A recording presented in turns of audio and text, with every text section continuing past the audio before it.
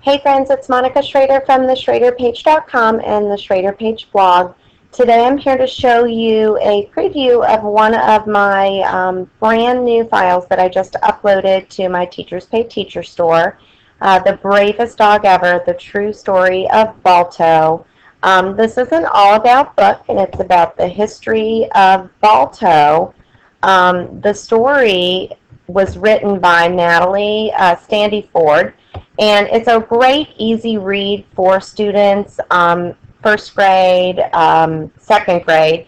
I'm going to use it as a read aloud in my classroom with my students. I'm going to go through just some of the things in the file.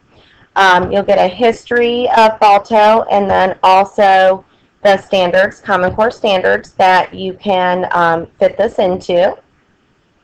You'll get some facts about Alaska. Your students can make their own Alaskan flag. You'll have your vocabulary for the story. I did an anticipation guide, as well as I went through and page by page did the questions, response questions for each of the pages in the chapter. So they're going to map out the Iditarod. They'll do some story mapping and go through and answer questions until they get to the end of the story, where they'll have a book summary that they can take care of. I also ordered a class set of the books so we could do one of our vocabulary boxes. Can have an R, book recommendation, have some writing in here, sled dog report. You'll be shocked to find out that there are several different dogs that they use as sled dogs, and there's some information about that as you go through the packet. Fun facts. There's some sled dog facts for your students to read through. Fact or opinion.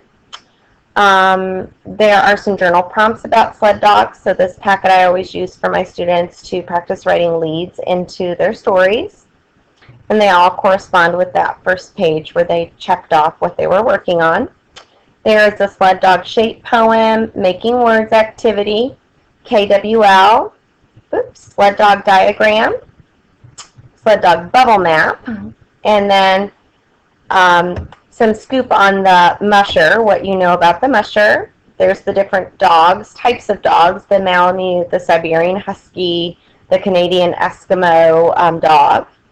There's information about how the dogs are set up on the sled team, and then also what each of the members of the sled team are responsible for. And then there's the Talk Like a Musher activity, where I'll be teaching my students the commands that the mushers use, and I'll be hollering them out as they move their little sled dog in the right direction back and forth. So it's a great listening activity. You have an acrostic poem, and to think about it, would you rather be a sled dog or a musher? They also fill out an application to be either a musher, and then I have them go ahead and create a little craft activity where they use some cotton and some blue construction paper and a picture of themselves to either be a musher, or they fill out the application to be a sled dog, and we go ahead and create their faces as sled dogs.